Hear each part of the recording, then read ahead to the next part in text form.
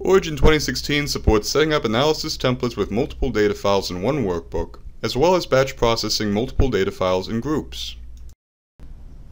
For example, in this workbook we've imported 5 CSV files and ran Gaussian fits to get area values for each set of data. Then we pasted area data to a temp datasheet and ran a linear fit on it to get a result sheet for intercept and slope information. With our first datasheet active, let's save the workbook as an analysis template.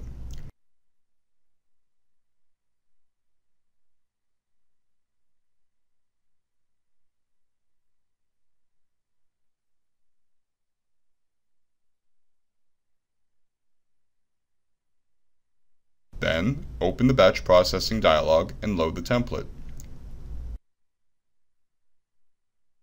Now let's select 10 CSV files.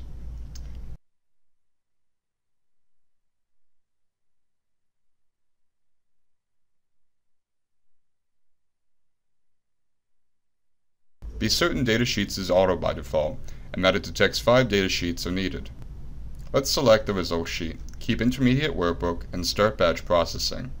Origin will split the 10 files into 2 groups and process 5 at a time.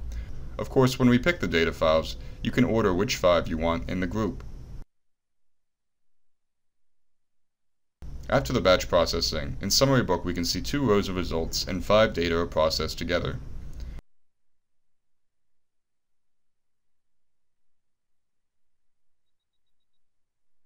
Because we didn't delete intermediate workbooks, we can see 2 workbooks created based on the analysis template, 5 datasheets in each workbook.